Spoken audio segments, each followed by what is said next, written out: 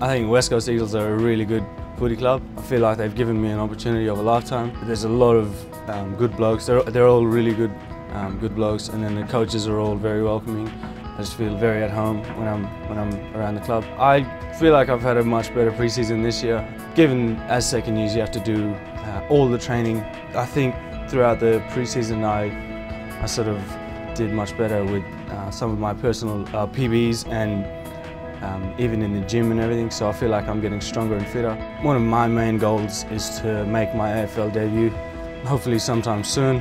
I've got to start off by sort of doing everything right on my behalf on and off the field and start stringing together a couple of good games at East Perth. So that's sort of what I aim to do.